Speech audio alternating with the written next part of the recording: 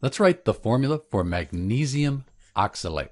So let's first write the element symbol for magnesium from the periodic table. That's just Mg.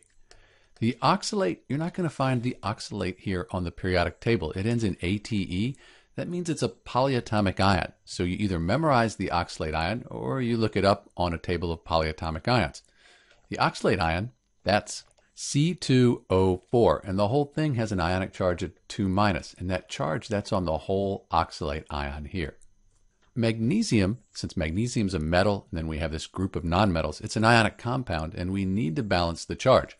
Magnesium, that's in group 2 on the periodic table, that'll be 2+. 2+, 2-, these cancel out, give us a net charge of 0, so this